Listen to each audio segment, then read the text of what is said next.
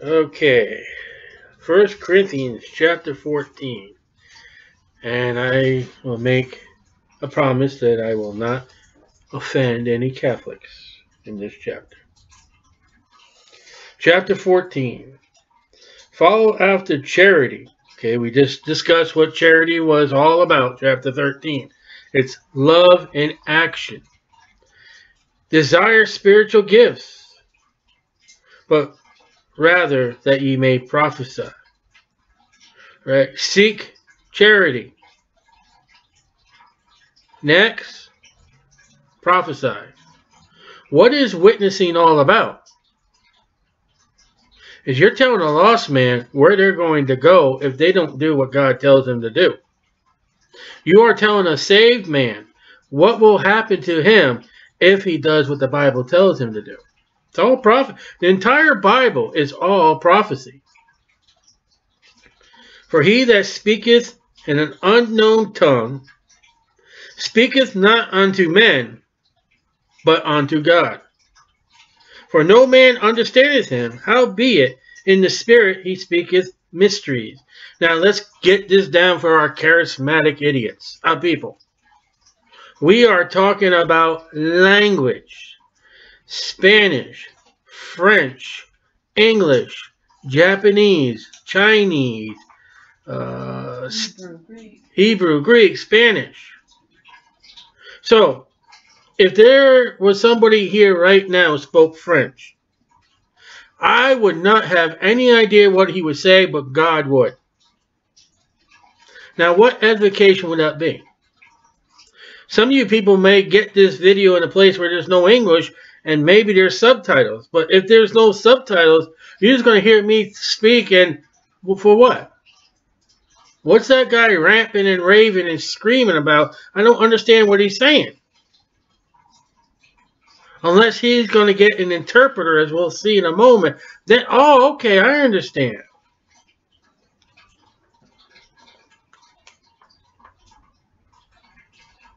For no man understandeth, howbeit in the spirit he speaketh mysteries. No one knows what you're saying if they don't know the language. We're not talking about a heavenly tongue. We're talking about two languages since the Tower of Babel. But he that prophesies speaketh unto men to edification, exhortation, and comfort. 1 Chronicles 25:1. I prophesy to lost people and to saved people so they will grow, they will know, they will get what God's word says. And again, if I were just my heritage that I have of mine, I really take the respect of being Polish. My grandpa used to speak. He used to tell me he spoke Polish. I don't know. See, I don't even know if he did or not. I don't know if he was pulling my leg or not. He may not have. I will never know if my grandfather, when he said he was speaking Polish, if it was true Polish. Why? Because I didn't know Polish. And if I start speaking Polish, I may not even be speaking it right. He that speaketh in an unknown tongue edifieth himself. You know, you see where the Pentecostals go, well, because you don't know what I'm saying, it's a holy spiritual.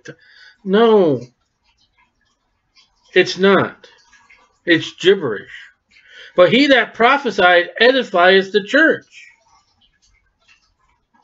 Do you realize if these the Corinthians came here right now and started speaking like they speak when Paul wrote to them, it would be an unknown tongue to me. Because they're not going to speak English.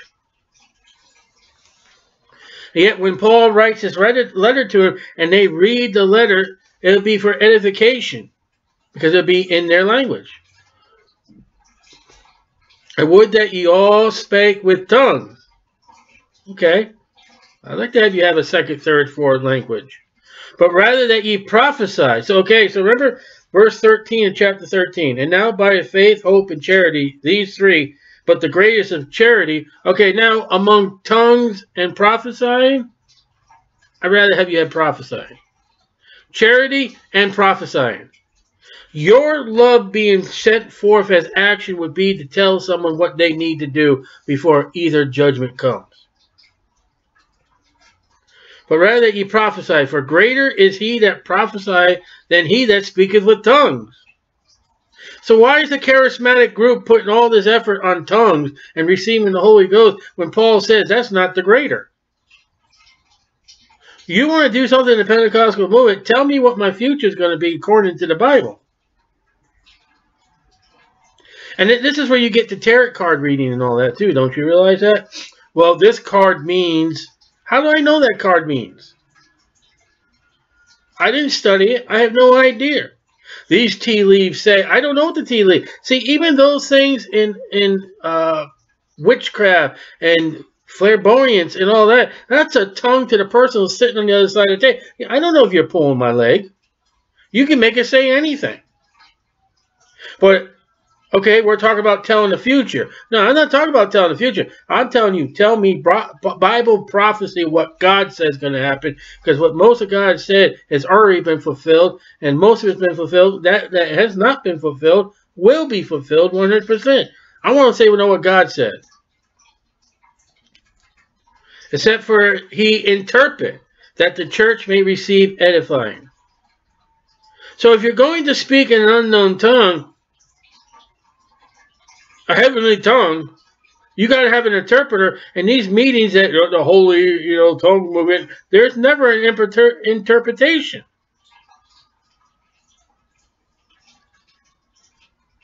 And a lot of times a missionary will get up when they're visiting the church and they'll say something in the native language where they are. And then they'll tell you, well, this is this verse in the language I'm doing. Or this is what Jesus... They will tell you what they just said in the language where they are. That's perfectly what Paul says in 14:5. If you're going to say it in another language, then tell the people what you said. That the church may receive edifying. Oh, okay, that's that verse where he goes. And something like that, you can almost recognize how the name of Jesus is pronounced. Like, if you find a verse that has Jesus, you can see how it's pronounced. A verse that has God. You learn something. A lot of language, it's almost spelt the same. It even sounds the same. When you say Jesus in Mexican, well, what's Jesus? That's Jesus. So you learn something. Biblia. What's a Biblia? Something to put around a baby's neck in Spain? No, that's the Bible. Biblia. You learn something. Now, brethren, saved people, if I come unto you speaking with tongues, what shall I profit you? See that? Look at that. And Paul was rehearsing many languages. Except I shall speak to you either by revelation, or by knowledge, or by prophesying, or by doctrine. There's the three things. Revelation, to show you something. Knowledge, to let you know something about the Bible. Prophesying, with future events according to the Bible. Or doctrine, which is teaching. Tongues has nothing to do with it. Now, there are some churches, on Sunday, they'll have an afternoon or evening service where the church is Spanish, or it be Polish, or it be Italian. Because the congregation can't come to the English service. They don't understand it. So they would come to the service where their language, and that's perfectly good. That's perfectly right. You put the languages together so they can get from the Bible. That's proper. But if you're walking a congregation where there's all one language and you bring another language, that's mayhem. Unless you tell them what you said. Because a lot of times it can cause you in doubt. I'll be at a restaurant, I'll say, hey, can I have another soda? And then they'll start, the Chinese restaurant, they'll start talking. I'm like, you guys talking about me because I interrupted you? Or what do you guys think about me? Why are you talking? What are you saying? Sometimes it raises, what are you saying? And even things without life-giving sound, whether pipe or harp, except they give a distinction in the sound, how shall it be known what is piped or harp? Musical instruments have their own sound. You can tell the difference between a guitar string and a trumpet. You know what is being played. For if the trumpet give an uncertain sound. Let's say somebody banged the trumpet up and bruised the trumpet up, and he goes to blow it. It ain't going to sound like a trumpet. Who shall prepare himself to battle? So sounds have a marksmanship of, you can tell by somebody if they are in agony, if they are in tears, if they are happy, if they're sad, if they're down, if they're tired. Your sound, the vocals that come out of your mouth, they show what you are feeling, most likely, as musical instruments. But if you come in speaking a language that no one knows, well, what is that? That does not do anything. A man in a pulpit, he can preach a message, man, he can get up there screaming and hollering and showing love and then have tears, and then sign. He can do all that and make the message excellent. And then he can step up to that pulpit and speak a language nobody knows in the congregation. You're just sitting there like, huh? What was that?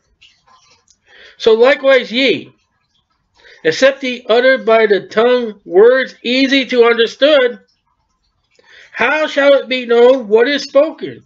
For ye shall speak into the air.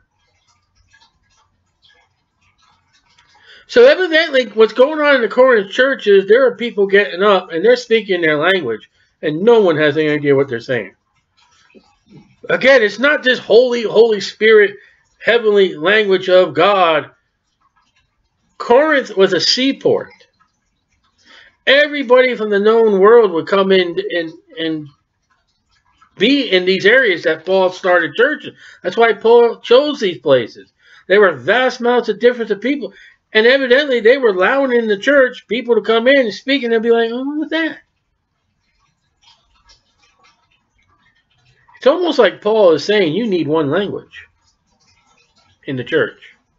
Your home church needs one language. But God had to do away with that with Babel, because when they all got together with one language, one mind, man, God says that the iniquity of their hearts and thoughts. Language distinguishes us so we don't sin. I forget which chapter that is in Genesis. Man, they were going to build their own tower to God. They were going to do everything against God. But there are, it may be, so many kinds of voices in the world. And none of them is without sophistication. Now, I got this down. This was done last year. In the modern world today, there are 6,800 to 6,900 languages known. And with those, let's say 7,000 languages, they all have their purpose. The people that speak that language and write that language knows what that language is. The problem is the other people in the world do not know. You know what's? I'll give you an illustration. I think it was Brother Holt, or I can't think of his name. He's in Africa too. Oh, I can't think of his name. When they were translating the Word of God to the people in Africa, they had a problem, because anywhere it says white as snow, Africans have never seen snow. So they had to change it. I think it's some kind of nut they have there that they use instead of snow. They'll use that nut. You go speak in Africa and snow. You preach a message about snow. You lost them. They have no idea what snow is. So not only is this language like French, Spanish, English, and all that, you've got to have words that the people you're talking about know what you're talking about.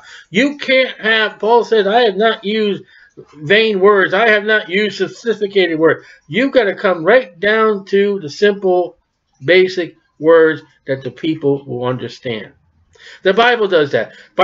Many people understand gardening. Many people understand fishing.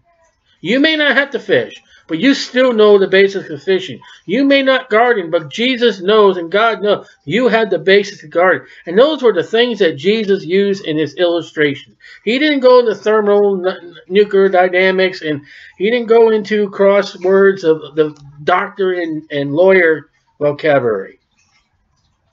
So another thing with your language, with your tongues, it's got to be simple. for the people to understand. If you use big long words as DDs and post hole diggers and all that do from the pulpit, lost.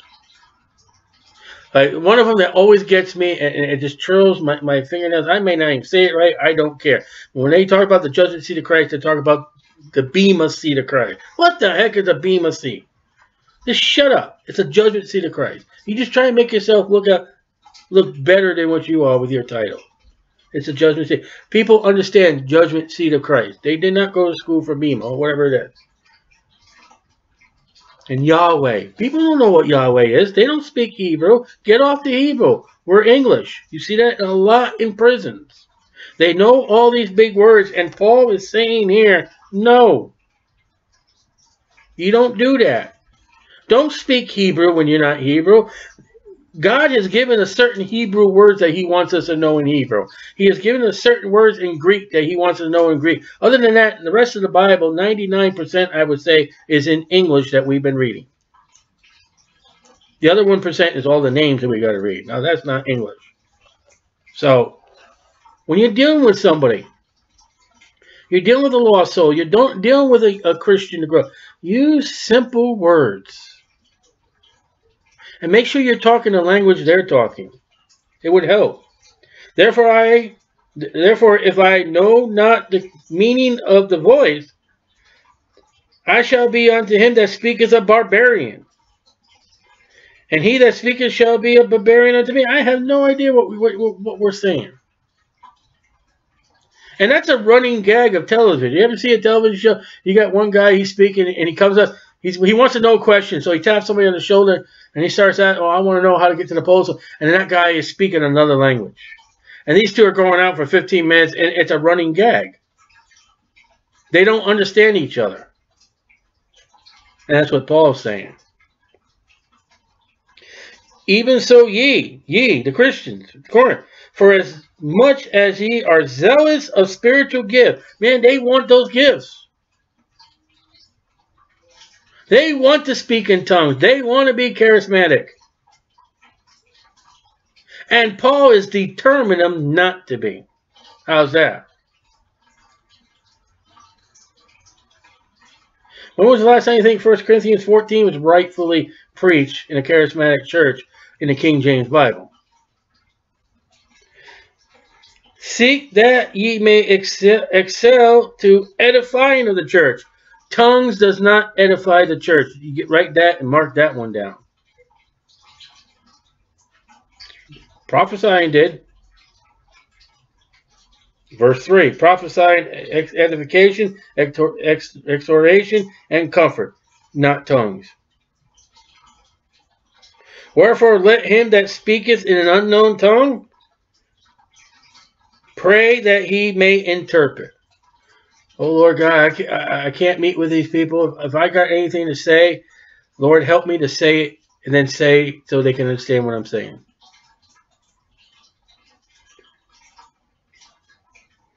For if I pray in an unknown tongue, my spirit prayeth, but my understanding is unfruitful. I don't know what I'm saying. And that's where the charismatics will jump on that verse. Well, you know, from the Spirit we're doing... No. You're just fleshy. You just want to be seen. What is it then? I will pray with the Spirit, and I will pray with the understanding also. I will sing with the Spirit, and will sing with the understanding also. And there are some songs in the hymnals that churches sing. I don't know what they're saying. Elise Monty. No, what is that? Riva. No, that's one. I think one of those Christmas songs. There's a word in there. I don't know what the word is. Starts with a D, I think. I won't sing it. When we come to that word, I'll stop right there. Or any word that looks foreign to me, I'll stop. I won't say it because I don't know what I'm saying. I have no idea what that word is, and I won't sing it. And I believe by 1 Corinthians 14, I believe I'm doing right. If you got such a big word in your hymnal, you come across, you don't know what you're doing, go look it up before you say it. You may be surprised to find out what it really means. Else, when thou shalt bless with the Spirit, how shall he, the Holy Spirit, that occupieth the room of the unlearned say amen at the giving of thanks? Imagine you pray in an unknown tongue. Well, how's the Holy Spirit in that congregation going to say amen? Through someone else. What was that? And we of America, we've seen this out in the public. We've heard people speak another language and have no idea what they said. And more frustrating is when you get on the telephone and you call a number and you get connected to India. Okay? Now you understand what I'm doing. Now it's not only confusion, now there's upsettion. And then you ask to speak to somebody who's over them, who can speak English, and, and then you get somebody who speaks even worse. Isn't that confusion when you have to deal with somebody like that? Well, that's what 1 Corinthians 14 is. You do not go into the church and speak Indian to them. You go over to India and speak to Indian. That's what it's all about. And you know, listen, I've talked to many people. My last job was about the telemarketing and all that. And people hate that idea of having to talk to that language. 1 Corinthians 14. You will bring into that church a hatred. You will bring into that church a spirit of confusion. You will bring in that church a spirit of giving up. Seeing he understands not what thou sayest. So, one time we walked into a black church. There was no problem like that. But imagine me walking into a Spanish church, sitting down, okay, we're here, not going to make a scene. And then every time the preacher says something in Spanish, the whole thing's done in Spanish. Amen! I don't know what I'm amening to. I can't agree with the preacher. I don't know what he's saying. Can't agree with a person. I don't know what he's saying. Whether he uses a language or he uses big swelling words. For thou verily givest thanks well. You did it well. You did it well. But the other is not edified. Now see, that's not about yourself again. You can thank God in your words, and if somebody else doesn't get the thank and blessing out of it, it did nothing. And we already read, yeah, you prayed to the Spirit, you prayed to God. God understood, but the other person didn't.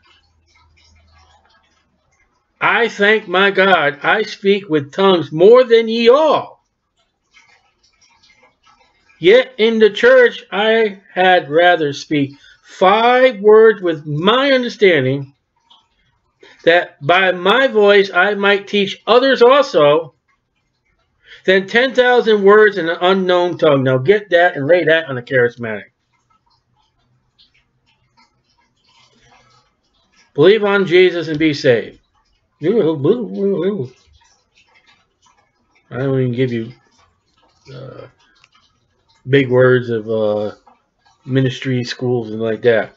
He says, listen, 5 words would be good enough that you can understand more than 10,000 in unknown tongue.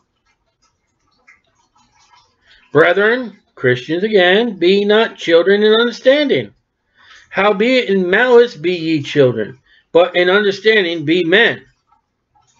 Let your failures be like innocently, but when it comes to being Christians, be men.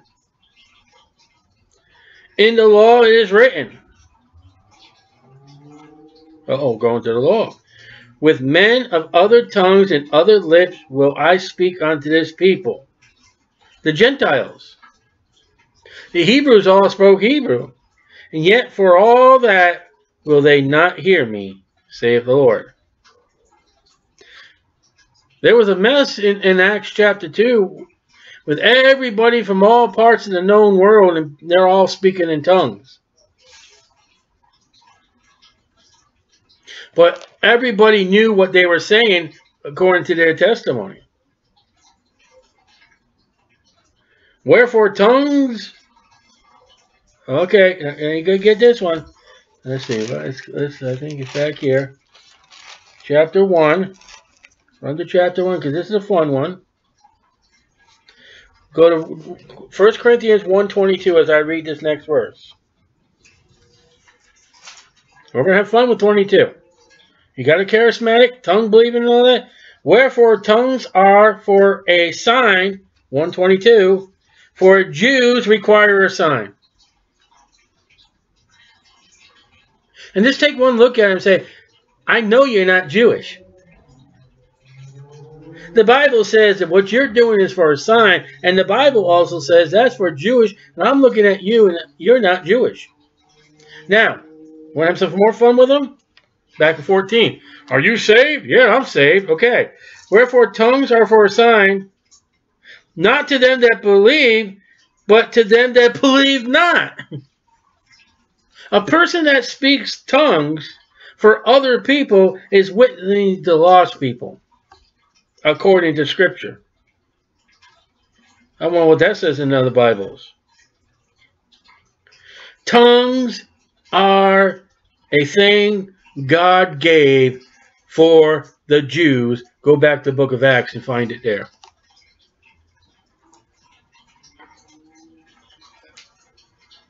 And the Jews did not believe. But prophesying serveth not for them that believe not, but for them which believe. Prophesying. There we go. That's the key. Charity and prophesying. And many in Acts did believe that when it comes with the tongues. No, I mean, in general, the Jews didn't believe until they heard the tongues. And they're like, whoa, wait a minute. These guys are of God, because look what they're... I mean, in Acts chapter 2, they were amazed. They're all... These guys are drunk on grape juice. Remember that was a comment? Because they all spoke their language. And then they realized, no, wait a minute. Yeah, this is real. And then tongues would be throughout the apostles showing these Jews, hey, it showed Peter with Cornelius that Cornelius and his family were now saved. The Gentile had to show the Jew, hey, it's real. So, and we're pointing at prophecy. It can help a Christian and it can help a non-Christian. You get somebody comes up to you and says, I don't want to go to hell. Man, you can use prophecy to lead them to glory. You can have somebody come to you who's a Christian and say, I don't know what to do. I really want to please God. You can use prophecy, the judgment seat of Christ. Talk about rewards. And listen, the whole study of Jesus Christ is prophecy. All the prophecy that he fulfilled is a great study. If, therefore, the whole church be come together in one place, and all speak with tongues, and there come in those that are unlearned or unbelievers, will they not say that ye are mad? All these people, blah, blah, blah. Almost reminds you of Acts chapter 2, wasn't it? These guys are, what is going on here? Drunkards. That's exactly Acts chapter 2, verse 13. But if all prophesy, there come in one that believeth not, or one unlearned. He is convinced of all. He is judged of all. You get up there preaching, well, I'll tell you right now, one of these days, heaven and earth are going to fly away and burn up with a fervent heat, and everything that is to be, there is, that is, will be no more. And that guy who's never been to church, I understood that. I understood that. He may not believe it, but he understood what he said. And thus are the secrets of his heart made manifest. And so, falling down on his face, he will worship God and report that God is in you of the truth. So prophesying will bring somebody to repent and get right with God and give God the credit. How is it then, brethren, when you come together, every one of you has a psalm, all right, song, has a doctrine, a teaching, has a tongue, your language, has a revelation, has an interpretation. Let all things be done unto edifying. Edify, make the church well. Help it to grow. Somebody's got one hymn that's on their heart to sing. If it's for the glory of God, let it be chosen. If it does not defraud the church. If a man has a doctrine to teach and it doesn't upset the Bible, let him teach it. If he's got the tongue that all can understand, let him do it. If any man speak in an unknown tongue, let it be by 2 or at most by 3, and that by course, and let one interpret. That's the rule. And you don't see it with the charismatic movement. When they speak their tongue, there's no one telling you what they're saying. It's an unknown tongue to everybody, anybody, but Satan. But if there be no interpreter, let him keep silent in the church, and let him speak to himself and to God. So if you got a language and all that, and there's no one else going to, you speak to God, God will understand you. God will understand your Spanish, your French, your Mexican, whatever. God will understand you, even if the church can't. Without an interpreter, you sit there in that service and you pray and talk to God. But the people will not understand. Let the prophets speak 2 or 3, and let the other judge. Make sure what they said is correct. Don't get up in that pulpit with a message and then say to the whole congregation that Jonah never died. Somebody should have stepped up and said something. Don't get up there and say, well, Isaiah, there was 2 Isaiahs. Moses didn't write all the other junk. Say what you have to say, and then if you said it wrong, let other people judge you and then correct it. If anything be revealed to another that sitteth by, let the first hold his peace. It's an orderly. For ye may all prophesy one by one, that all may learn, and all may be comforted. Well, wait a minute, one by one, all? Looks like the entire church is given a chance to speak. At least those that God has spoken to. And if he's wrong in verse 29, well, let it be judged and let it proclaim what was wrong. And the spirits of the prophets are subject to the prophets. For God is not the author of confusion, and the subject is tongues. So when you see somebody, God is not the author of confusion, the context is tongues. An unknown tongue is confusion, but of peace, as in all churches of the saints. God is not for a bilingual church unless there's an interpreter to interpret what's being said. I bet you 34 and down is probably out of your Bibles. But let's read it. Let your women keep silent in the churches. Colon. For it is not permitted unto them to speak. Semicolon. But they are commanded to be under obedience, as also saith the law. There Paul's quoting the law, saying, as the law, women are to be quiet in churches. They're not to stand up and say anything. Because we just talked about, if the prophet speaks, let him be judged. For all the prophets one by one, that they may learn. And he says, women, don't say anything. Don't say anything when it comes to prophesying in the church. Don't say anything when it comes to tongues. A lot of charismatic tongue speakers are women. Now, does that say that a woman is never to speak? No. She's allowed to witness. But when you got something prophesying, when you got church service going on, it's an orderly fashion. Now watch this. And if they will learn anything, let them ask their husbands at home. Ooh, husbands, you better be getting ready, Peter says, to give answer at any time. Don't let your wife rely on the preacher for her questions. Don't let that woman rely on somebody else. That woman's to rely on you, on the Bible knowledge that God's given you, that she can do fulfilled. You're in charge of your wife. You're only in church 3 hours, if that, a week. And the one that she's supposed to be under as a man is not the pastor, it's the husband. Again, when these women keeping silent, the main context is tongues. Then we have a little bit of a revelation and prophecy. But it says in 23, therefore the whole church come together. That would be probably just the assembly. Listen, those women, when they went to the wells to get water, they talked. For it is a shame for a woman to speak in the church. I wonder how that one's done. Especially when you get a woman that's in the pulpit.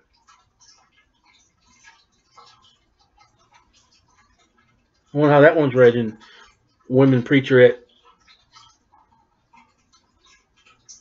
A woman's not to guide. And the thing is, I mean, you can't talk to other women in the nursery. That's not what it's about. We read scripture, she's not to usurp the authority over man.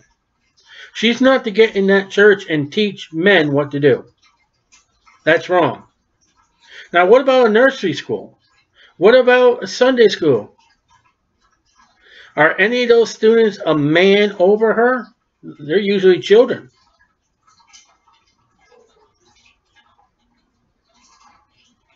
And they're usually not in the assembly either. They're off in another classroom.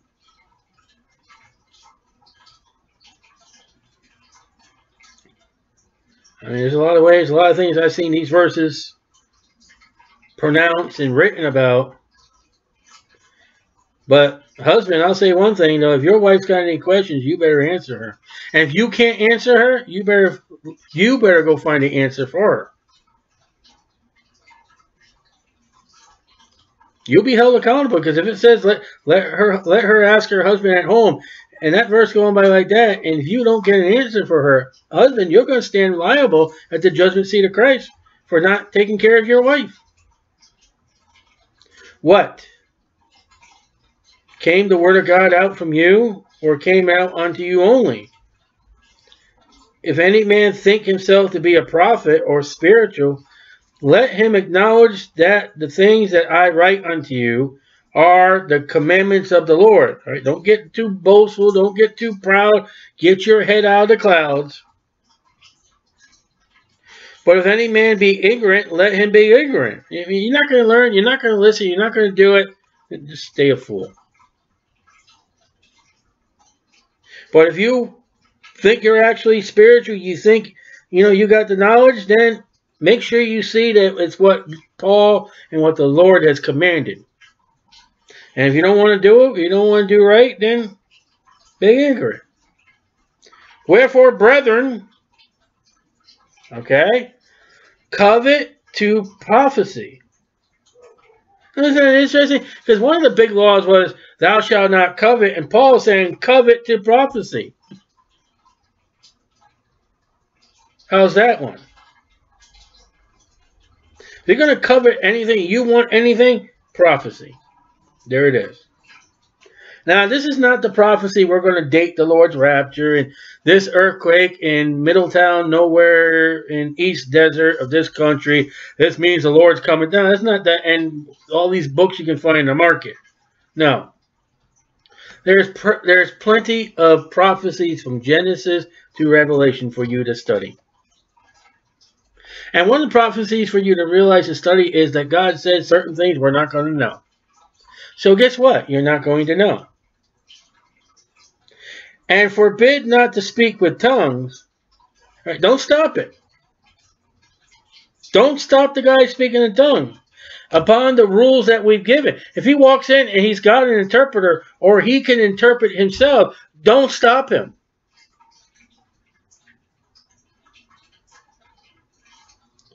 Let all things be done decently and in order. And that's the motive should be written on every church above the pastor's head.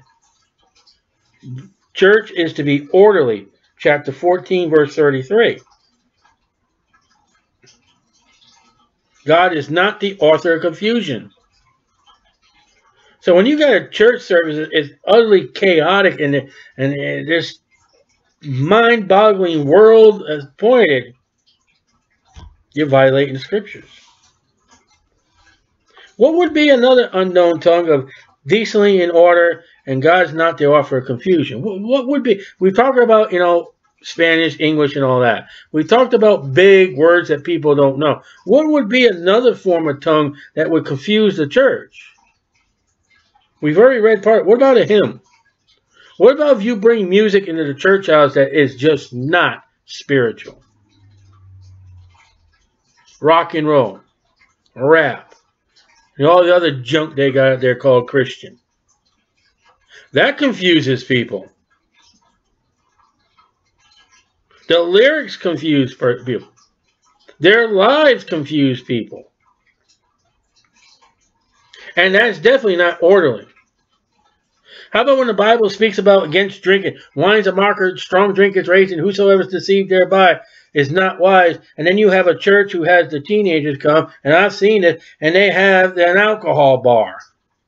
Or at least some of them a non-alcoholic. And the Bible says, abstain from all appearance of evil.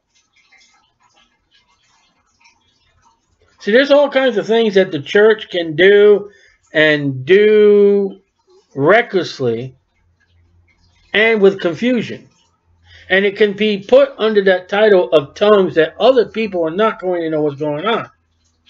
And when you've got such a worldly church like that, and they see your church doing things like that, they're not going to recognize you from any other worldly church.